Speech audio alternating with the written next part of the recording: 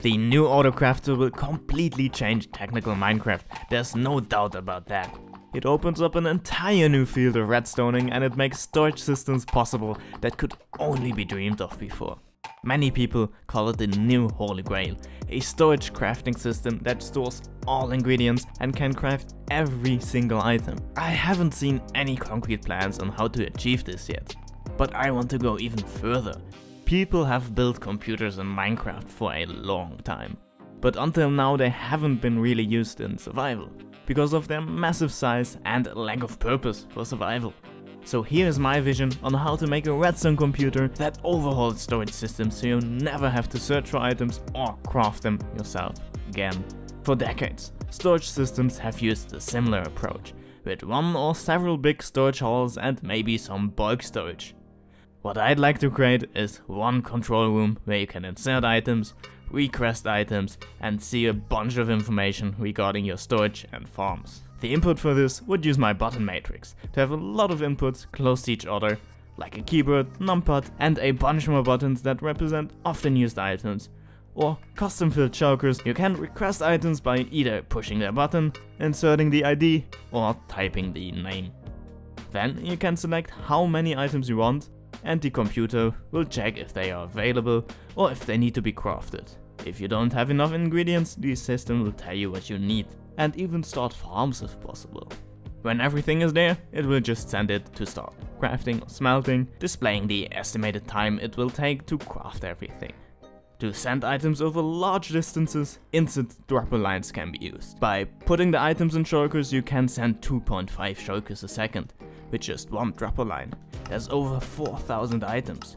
You can control these instant dropper lines very precisely to send the shulker to a specific location on the dropper line.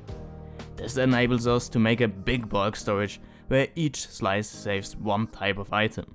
Then we can send shulkers from the storage elsewhere and back to the exact same slice where it came from.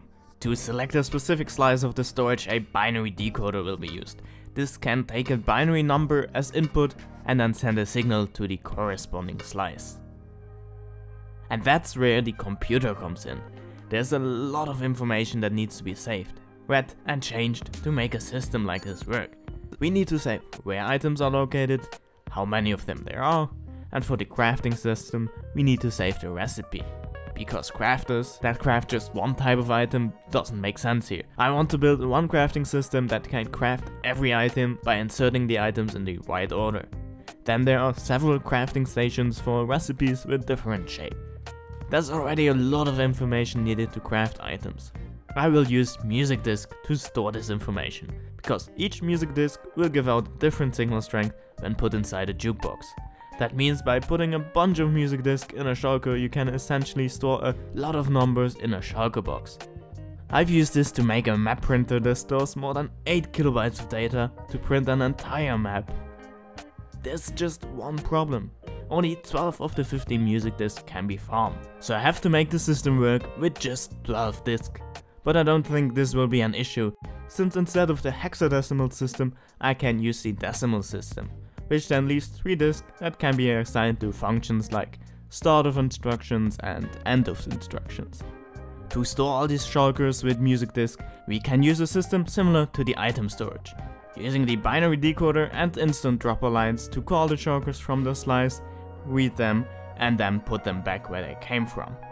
I've made a 16 kilobyte RAM module using this method, so I know that it works. The most important part of this system will be the CPU. It will actually take the input from the control room, then read the information and instructions from the data storage, send signals to retrieve or save items, calculate the total number of items needed, calculate if there are enough items to fulfill a request, calculate the time needed to craft them, and it even allows us to introduce complex programs like an account system, so you could keep track of which player took which item and how many, limit the amount of items for certain players so no valuable items are wasted, or even introduce a shop system. The possibilities are endless.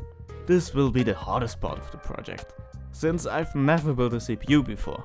So if you have some experience doing that and you want to help me, join my Discord. Also, if you've got ideas to improve the system, or you know of existing builds that would be helpful, let me know in the comments. This will be a gigantic project, but if I can actually make this work, it would be incredible to have such a system on a server. What do you think? Will I be able to do this, or have I finally lost my mind? This is the first time I made a video just sharing my ideas for a project without having a working prototype. Let me know if I should do more updates like this, or if you would rather wait for months without a video till I can show a finished project. If this project interests you, go subscribe.